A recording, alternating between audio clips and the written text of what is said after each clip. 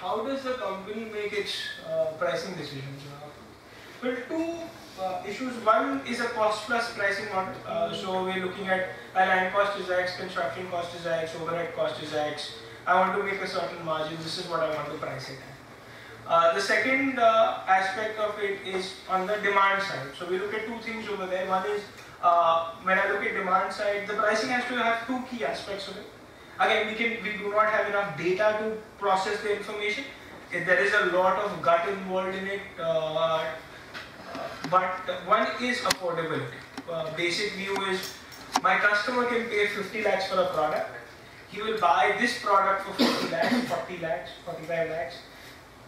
This is how I will price it so I can sell it to him for 45 lakhs. So I have an affordability kind of a view, with a view that we are an aspirational brand. For that guy, he will stretch his pockets a little bit, so I don't have a concern on that aspect. And second is on value proposition. So other people are pricing their products in the similar market at this price. If I'm better than them, I should get an X higher price. If I'm not, then should I price it similarly? Maybe I'll price it a little lower in the beginning just to get the project rolling, because they can be in different times of construction. I'm just starting the project.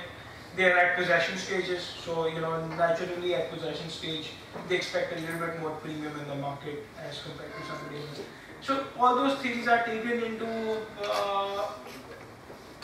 but those are the twin things that we look at. So in the affordable, whatever he can pay, can we take the max out of what a person is able to pay while delivering him a high quality product and service.